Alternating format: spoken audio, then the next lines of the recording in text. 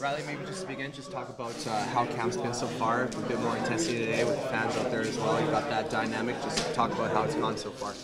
Yeah, it's been smooth. I think kind of the goal is to get everyone on the same page and learn the systems a bit, and I think everyone's grasping that pretty quickly. And pace is high, and it's been tough, but the same thing. I think same time. I think guys are learning a lot and having some fun out there too.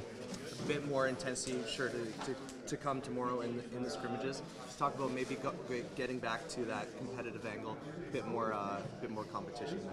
Yeah, usually your first kind of games, practices when you got to think a little more, and changes over the summer, right? You don't really make plays under pressure and things like that. So to get in the game situation, it'll be a little bit of a change, and guys can run with that and prove themselves in those exhibition games and preseason games, and it starts with the scrimmage tomorrow. A bit more of a down year for you offensively last year. Just what did you come into this camp wanting to focus on, and what do you see being that sort of dynamic that gets you back to where you want to be?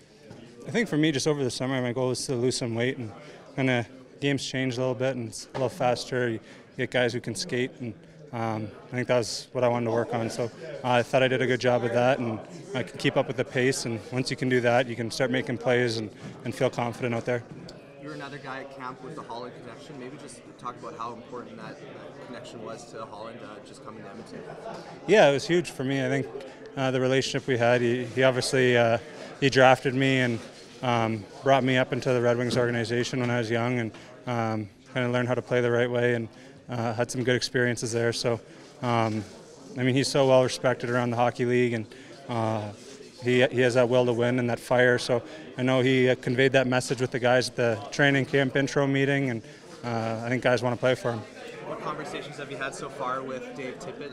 You know, you're a guy that's been successful on the penalty kill. Sure, that's something you brought up to him and something you want to be involved with again?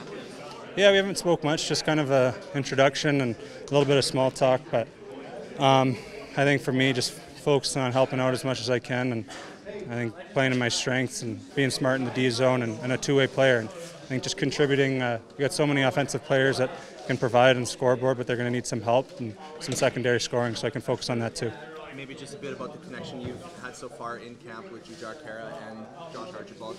How do you think that's gone so far, and could that be something that you could get used to for the start of the season?